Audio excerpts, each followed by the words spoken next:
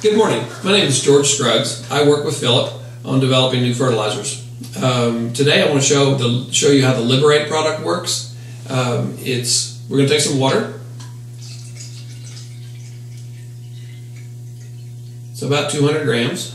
And we're going to take some 918-9 starter, which is water white.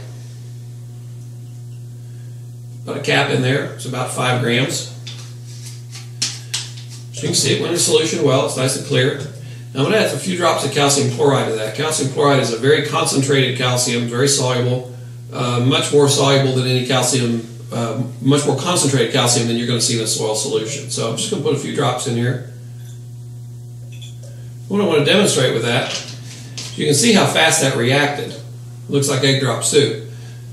That's the calcium phosphate forming. And it didn't take days, it didn't take hours, it happened instantly. The calcium and the phosphate react because they're just meant to be together. All the phosphate on the planet is in the form of calcium phosphate. Your bones are calcium phosphate. Shake it up and you can see it's chalk white. By the end of the day, all of that would have, even those are very, very fine particles, those are all going to settle to the bottom.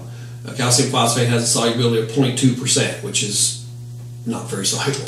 So what we've developed is this Liberate technology. Is an organic acid. It's a terrific chelator. And it acts to chelate the calcium, which safens the phosphate, keeps it from being tied up. Just give that a little shake. Boom, Mr. Wizard.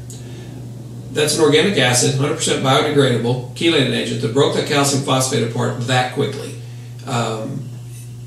It does that in the soil. It also chelates iron, manganese, zinc, magnesium. It solubilizes all the cations in the soil and makes them available to the plant. Again, if it's not in soil solution, the plants don't have teeth, they don't eat. If it's not in the soil solution, they can't drink it. So that's how Liberate works. Try some in your operation. It can go directly in the furrow, solubilize what's already there, or you can add it to the corn starter or soybean starter that you're already using, 1034 or 918-9, whatever. Anyway, that's our new product, Liberate. Thank you.